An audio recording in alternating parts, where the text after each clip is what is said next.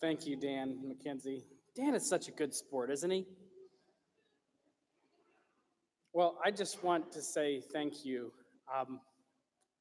I'm overwhelmed and humbled. I don't consider myself a pastor yet, just a pastor in training. Every time I get the opportunity to tell someone what I do for a living now, I can't help but well up with pride in a good way. And tell people our story as a congregation about the grace and just unmitigated joy and generosity that you guys furnish me with. One second.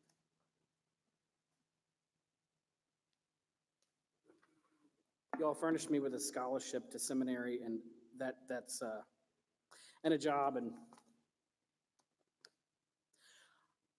I'm just overwhelmed with gratitude. Well, the last several times I've had the opportunity to preach, I have been led to focus on the theme of perseverance in suffering. Perhaps that's because I've been in McKenzie's boot camp, suffering from the delayed onset of muscle soreness.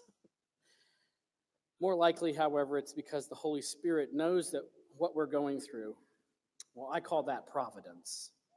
Because I don't believe in coincidence or chance. Today, I want to talk about the end result of perseverance in suffering. And the end result of perseverance is resurrection. There is perhaps no better example in all of Scripture, other than Easter morning, to learn about the story of Mary, Martha, and Lazarus. Jesus raising Lazarus from the tomb is without a doubt the greatest of all Jesus' miracles. And if you're thinking to yourself, whoa, wait a minute. Lazarus is just one guy. Didn't he heal scores of people at a time? Didn't he feed the 5,000? Hadn't he even resurrected people before? Yes, but you see, none of those miracles cost Jesus anything. This miracle will set into motion the events that will cost Jesus his life. This is a fact that none of the players in today's lesson could have possibly known except for Jesus. I want us to hang on to that idea of needing perspective as we turn to today's lesson. You see, this story isn't a parable. It really happened. There is no philosophical allegory happening here. This isn't the book of Job. We tend to read John chapter 11 knowing how it ends and think, oh, how cool. What a neat thing Jesus did for his friends. But that isn't at all how Mary, Martha, and certainly not Lazarus would have felt about it.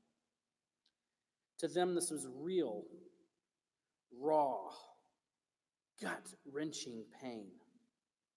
So this morning, I'm going to ask that we set aside our lenses of perspective and enter the first century village of Bethany and try to identify with Mary and Martha, who don't yet know how the story is going to end. Many of us in this room have been through the pain of loss recently and know what it's like firsthand.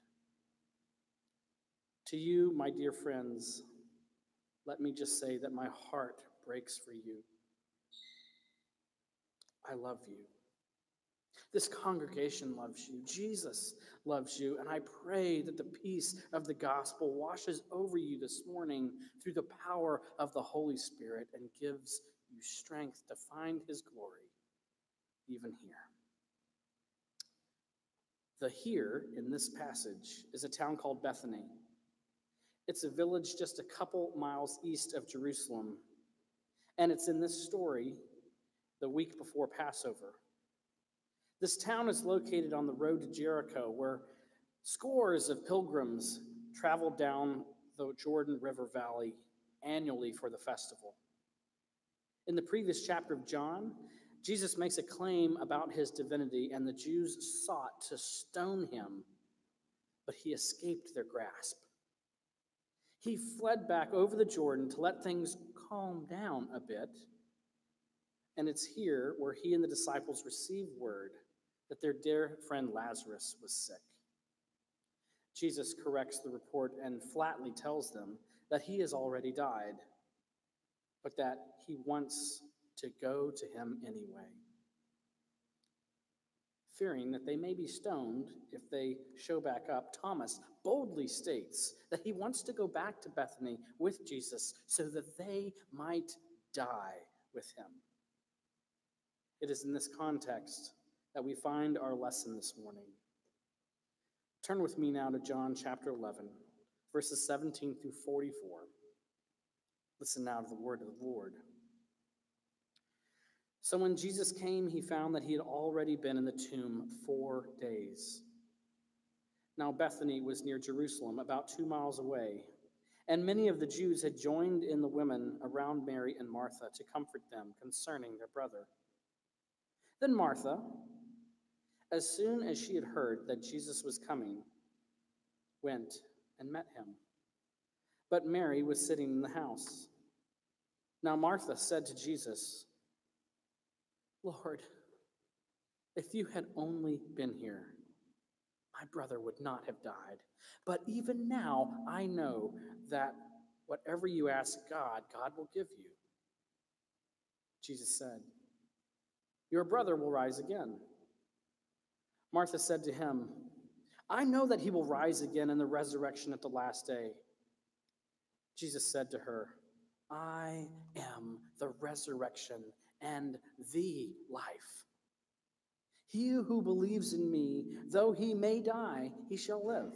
And whoever lives and believes in me shall never die. Do you believe this?" She said, "Yes, Lord. I believe that you are the Christ, the Son of God, who has come into the world." And when he had said these things, she went on her way and secretly called Mary, her sister, saying, "The teacher is here and is asking for you." As soon as she heard it, she arose and quickly came to him. Now Jesus had not yet come into the town, but was in the place where Mary and Martha met him. Then the Jews who were with her in the house and comforting her, when they saw that Mary rose up quickly and went out, followed her, saying, "She is going to the tomb to weep there." Then when Mary came to where Jesus was and saw him, she fell at his feet and said, "Lord, if you'd only been here, my brother would not have died." Therefore, when Jesus saw her weeping, and the Jews who came with her weeping, he groaned in spirit and was troubled. He said, "Where have you laid him?" They said, "Lord, come and see." Jesus wept. And the Jews said, "See how he loved him." And some of them said, "Could not this man who opened the eyes of the blind also kept this man from dying?" Then Jesus, again groaning in himself, came to the tomb. It was a cave, and a stone laid against it. Jesus said, "Take away the stone." Martha, the sister of him who was dead, said to him, "Lord, by this time there is a stench, for he has been dead 4 days." Jesus said to her, "I do not say to you that you would not believe, you would see the glory of God." Then they looked and took away the stone from the place where the dead man was lying. And Jesus lifted up his eyes and said, "Father, I thank you that you have heard me, and I know that you have always heard me. But because of the people who are standing by, I said this, that they may believe that you sent me." Now, when he had said these things, he cried out with a loud voice, "Lazarus, come out!" And he who had died came out, bound hand and foot with grave clothes, and his face was wrapped with a cloth. Jesus said to him, "Loose him and let him go." The word of the Lord. Thanks be to God. Would you pray with me?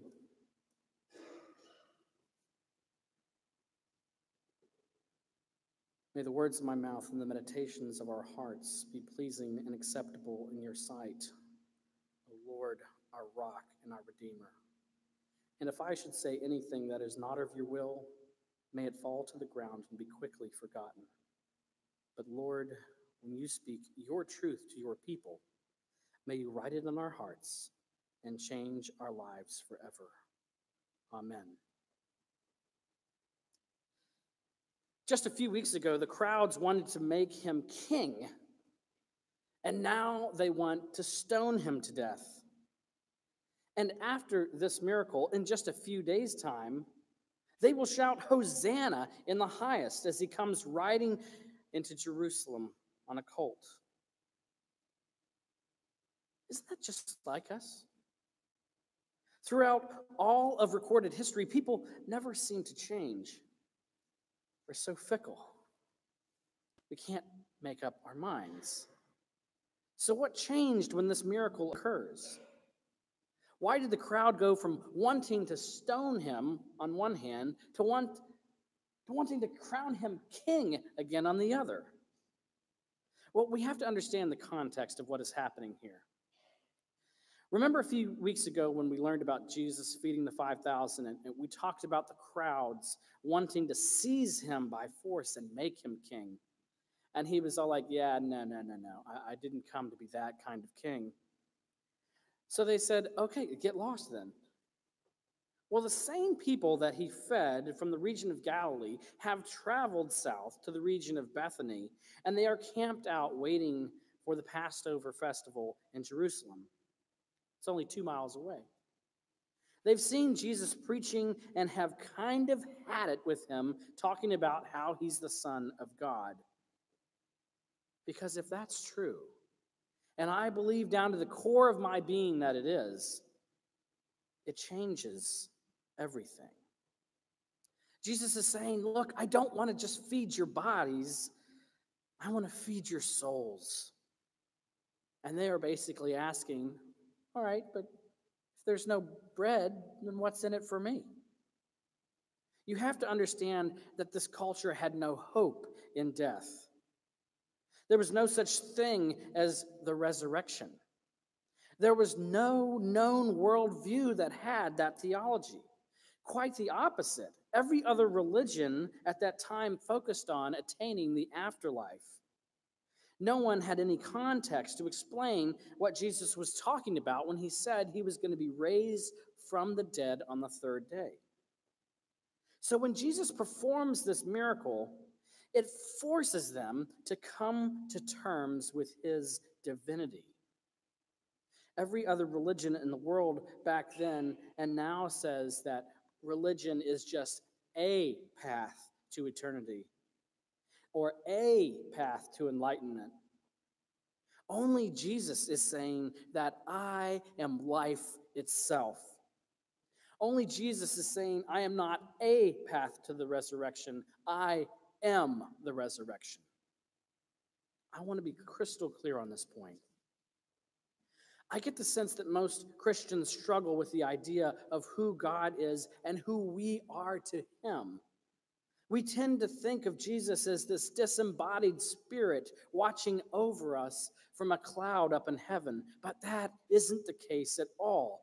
Right now, at this very moment, Jesus literally has his flesh and bones. There are nail scars in his hands and his feet, and a spear wound in his side. Likewise, he was eternally begotten of the Father, not made. He existed eternally before the foundation of the world was set. Jesus was there. Now we, by contrast, are creatures from the dirt, who almost immediately from our existence defied the almighty everlasting God with sin, who promised us that if we did sin, we would surely die. So let's review. Jesus is not a path to life. He is life itself. He is the eternal, almighty, everlasting God, and we are depraved wretches from the dirt. Our default position is sin, and as Jonathan Edwards said, the only thing that we contribute to our salvation is the sin which made it necessary. Now, why would I go and belabor that point before we get into the meat of this message? It's because, just like the people of today's lesson, I want us to be confronted with the reality of Jesus' divinity. I think we look at this lesson as if it was legend, bedtime story, or a fairy tale, and we really never get into the heart of the matter. And the heart of the matter here is that Jesus is concluding his public ministry. This is his last miracle in public, and it is certainly his most costly. Jesus is stepping into this grief-stricken town. These people had no hope but to pray that the Messiah would come during their own lifetime. Scripture says that Lazarus had been in the tomb for 4 days when Jesus shows up. The same messenger that had informed him that Lazarus was sick has run ahead and told Martha that he is now in town. You have to realize that death was a culturally communal deal in that society. When a person died during the day, in order to stay ceremonially clean, they were buried before sundown that same day. There was no time to send word to distant cousins and relatives and prepare a thoughtful memorial service. Your funeral could be within the same hour that you died if it was getting close to sundown. Therefore, a time of memorial after the burial would last an entire week. It was a big production. Families would hire professional mourners to wail. They would put on ashes and sackcloths and grieve. It is in this setting that we find Martha, Lazarus' sister, and she marches right out to confront Jesus. Now, this is not the first time she has done this. In Luke's gospel, when we meet Martha, she asks Jesus to tell Mary to help her with the housework. She sounds a lot like my Rebecca. And the fact that she needs help with the housework all the time, not that she would literally tell the living incarnate God what to do, right? If the shoe fits. I'm just kidding. But how often do we do the same thing? How do we think that we know better than God? On a daily, if not hourly basis, right? Think not? Oh, I would think again. Every time we sin, it's like a little rebellion against God, where we say, I'm smarter than you. I know better. I don't trust you for my fulfillment. I don't like your timing. I am the master of my fate. I am the captain of my soul. Now you might say, geez, Patrick, that sounds a little harsh. After all, Martha did just suffer a death in the family, and grief makes you do strange things. I completely agree, and I sympathize with her. But here's the thing. Martha's comment reveals a deep spiritual truth. She says, Lord, my brother would not have died. Now, what is that?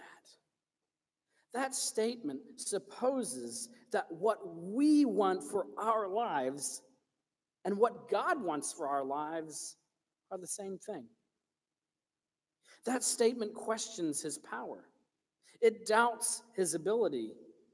Up to that point, the power to resurrect the dead has been somewhat in question. In Luke 8, Jesus healed Jairus' daughter, who was said to have died. He also happened upon a funeral procession in the town of Nain, and a widow's son was being buried, and he had the young man step right out of the casket. In both cases, it appears that the crowds thought that he simply resuscitated them. As it says in our chapter, in verse 37 of chapter 11, in our text today, mourners say, could he have not kept this man from dying? And that's what Martha is saying. Lord, if you had only been here, my brother would not have died, but even now I know that God will give you whatever you ask. Jesus responds, your brother will rise again. Martha says, I know, but he will rise again on the resurrection on the last day. Martha gets it. At least she's making a really good case that she gets it. Her theology here is spot on. She's even got great eschatology. But what that shows us is that you can have all of your facts straight. You can have all of your ducks in a row. Know Scripture inside and out. But that still won't get you any closer to having peace with God. And if there was anyone who could, it'd be Martha. She's family friends with Jesus. They are very close. I'd like to think that if I had that kind of intimacy with Jesus, if he'd hung around my family, personally taught me the Bible, allowed me to witness hundreds of miracles, that I'd at least have the faith the size of a mustard seed in him. But I believe Martha's lesson is that we wouldn't. That we couldn't, even if we tried. At the end of the day, she is simply seeking equality with God.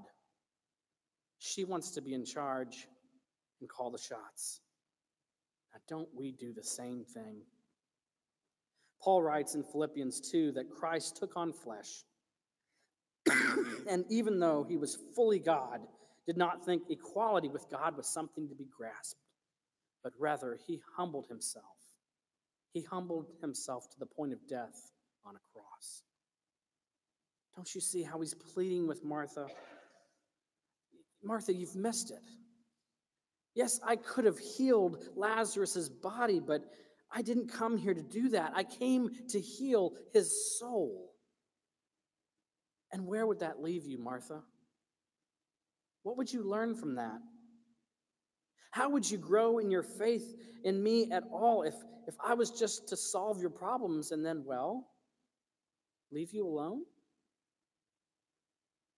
He tells her, I am the resurrection and the life. I am not a means to an end. I don't just give life-saving healing.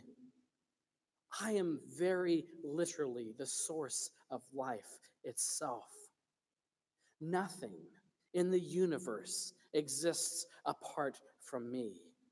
Martha, I am the voice crying out in the wilderness, in the burning bush. I am that I am. And he who believes in me, even though may die, shall live. And whoever lives and believes in me shall never die. Do you believe this? Now, that's a question we all must answer. In your heart of hearts, do you believe this? I am the resurrection and the life. Martha makes an incredible creedal confession of faith. She says, yes, Lord, I believe that you are the Christ, the Son of God who has come into the world. And again, her theology is spot on. But as Matt Chandler points out, she's about to show an enormous lack of faith. He calls what she just said a spiritual platitude. It's kind of like the bumper sticker faith. What she said is absolutely correct, but I think it was just something that she knew she was supposed to say at the time, but didn't really believe it.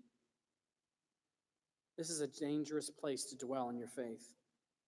It's a place where you just come to church and you go through the motions, but you're just stuck in neutral. You're not going anywhere.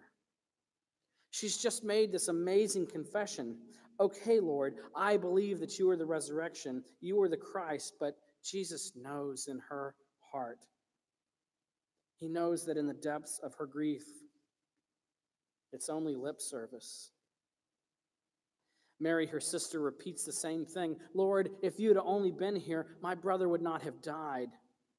And I think in that moment, given the totality of the circumstances, it absolutely breaks Jesus' heart. It reads, therefore, when Jesus saw her weeping, and all the Jews that were with her weeping, he groaned in spirit and was deeply troubled. Deeply troubled doesn't remotely begin to do the Greek justice.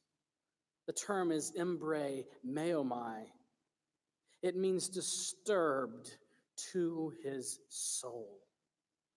The only other place this word is used is the night he was betrayed in the Garden of Gethsemane, where he sweats blood.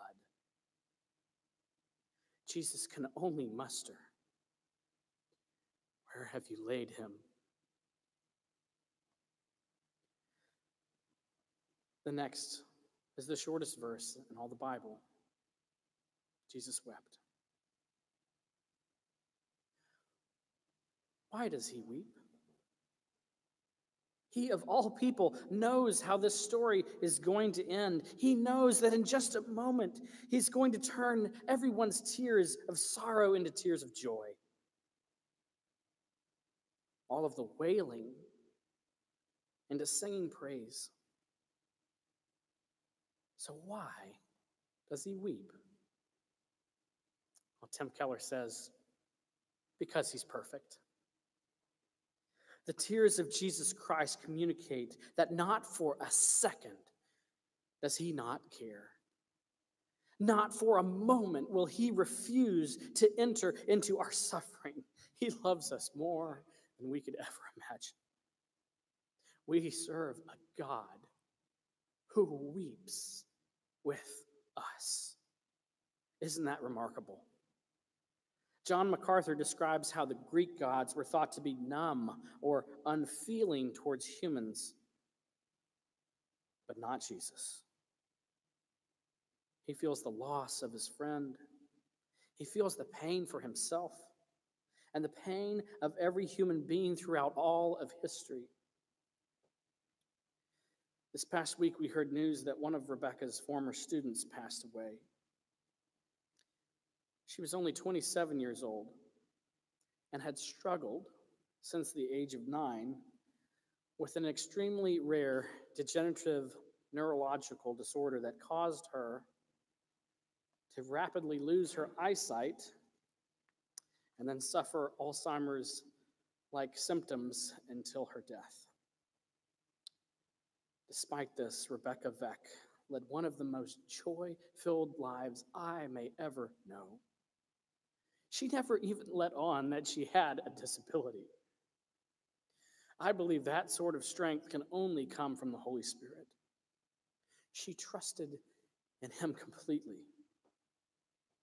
I believe that standing in front of Lazarus' tomb, Jesus saw not only the sadness of Mary and Martha, but he looked long down the road of the hands of time, and in deep emotion, that embre meomai, the tears Jesus wept, was because he saw Rebecca Veck too.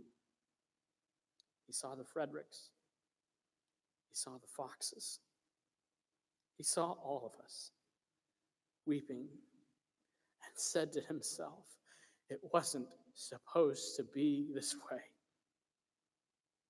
We cry out in anger and frustration because life isn't fair. A precious 9-year-old girl, they're not supposed to be diagnosed with such a terrible disease and go blind. We were made to live in perfect peace with the Father in the garden. But our sin created this great chasm to be fixed between him and us. Don't you see that God is not the author of our suffering? We are. But despite this, in his matchless wisdom, God worked out a plan to bring us back home at infinite cost to himself. In this passage, we get a glimpse of Easter morning as Jesus muttered, "Take away the stone." Martha protests that Lazarus has been in there for 4 days. He stinks, Lord. I think Jesus saw right through her platitudes and responds, "Did I not say that if you would believe, you would see the glory of God?" He took away the stone and he prayed, "Father, I am grateful that you hear me, that you always hear me. But because of the people standing here, I pray this, that they would believe that you have sent me." After he said these things, he cried out in a loud voice. And again, the modern translation fails us. The Greek says that he cried out with a primordial rage. He raged at the tomb, "Lazarus, come out!" And he who died came out, and bound and head and foot with grave clothes. And Jesus said, "Loose him and let him go." Jesus raged at the tomb because he was going into battle with death. Jesus knows that this miracle will set into motion the events that will end with him on the cross. He is very literally trading places with Lazarus.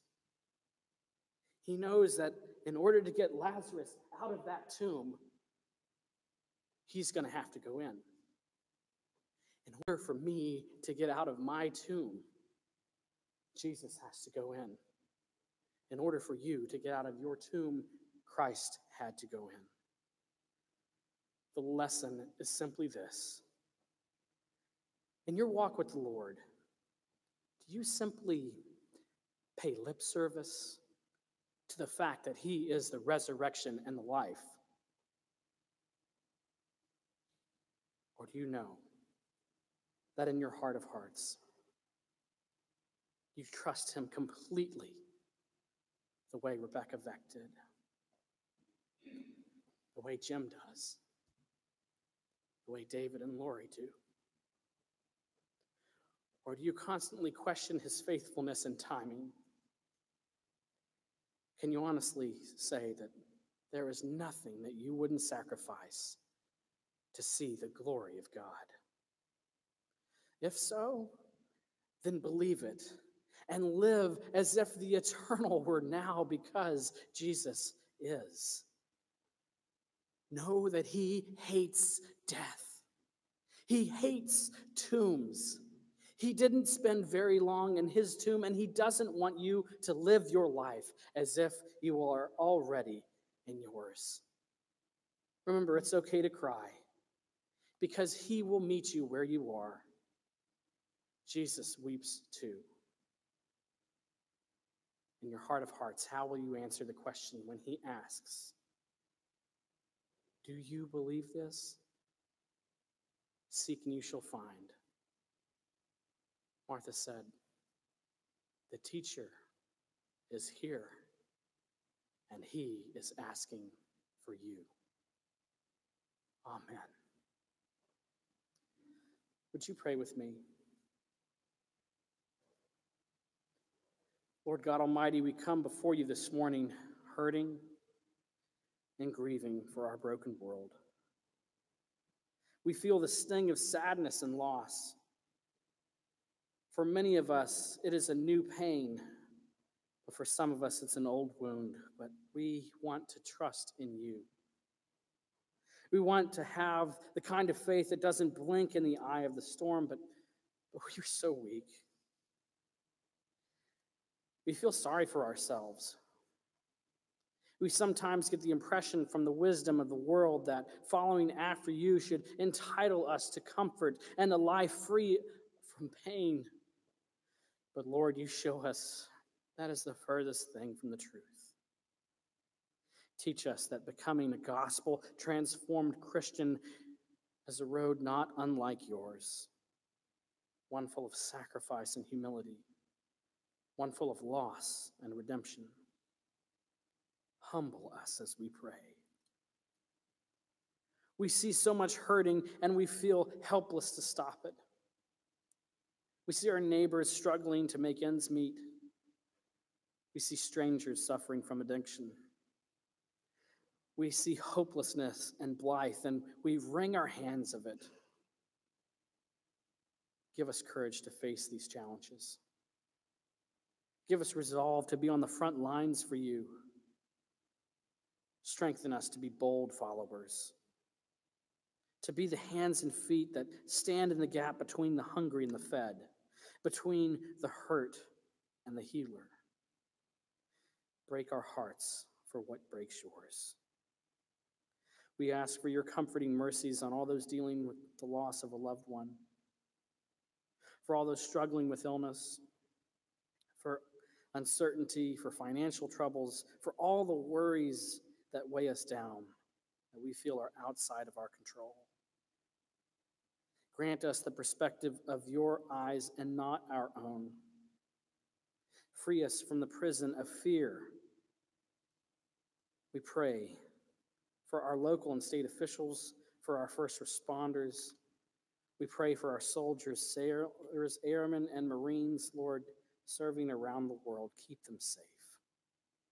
We pray for our president and all those in the halls of Congress. May thy will be done. We pray for our pastor. Lord, we thank you that you sent us the men of hands. We lift them up. We pray for our church, for our congregation, and for our future home, Lord. We ask all these things in the name of the one who taught us to pray, saying, Our Father, who art in heaven, hallowed be thy name. Thy kingdom come, thy will be done, on earth as it is in heaven. Give us this day our daily bread, and forgive us our debts as we forgive our debtors. And lead us not into temptation, but deliver us from evil. For thine is the kingdom and the power and the glory forever. Amen.